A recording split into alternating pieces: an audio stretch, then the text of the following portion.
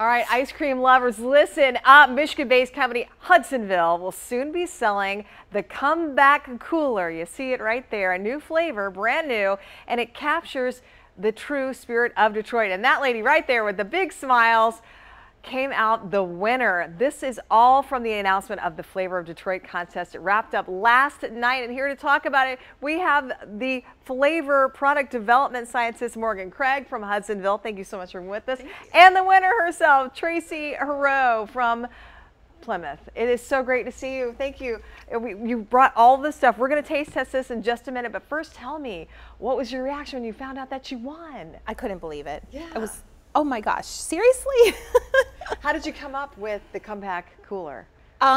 We're originally from Michigan, and we transferred out to Philadelphia for 16 years. And we really were homesick. I was really homesick.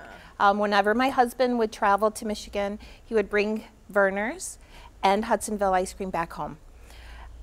So when we finally moved back to Michigan, I saw the contest. I know Detroit's on a resurgence. It's coming back. I'm home. The name just seemed fitting. So there's like a ginger kind of swirl in this vanilla ice cream. So it's kind of like the old like Boston Cooler kind of floats, right? That's exactly, yeah. So what made her recipe stand out? What made her entry stand out, Morgan? So not only was it a great callback to a fantastic Detroit flavor of Verner's that have been around for about 150 years, but what we really liked about her flavor was the creative name, the Comeback Cooler, like she just described. And we really thought that captured the flavor of Detroit. I agree. So how'd you come up with the name?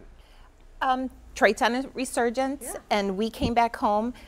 So I thought, Comeback Cooler, that just sounds fitting. It was meant to be. Yeah. And how crazy is it that you're now going to see this sold in stores? It's really crazy. Right? Yeah.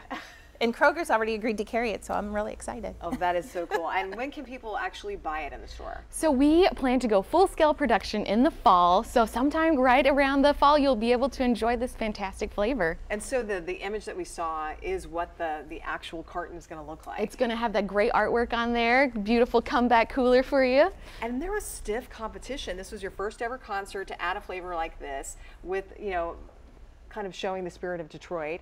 More than 2,500 people? Yes, 2,500 people, and they were great entries. They're so creative and funny and really exemplify Detroit. I think it's time to taste test it. We're going to bring in Keenan, Anne-Marie. Come on, Malcolm. Everybody dive in. Because this is the Comeback Cooler, and I hear it's really good. All right, thank you. We all scream for ice cream.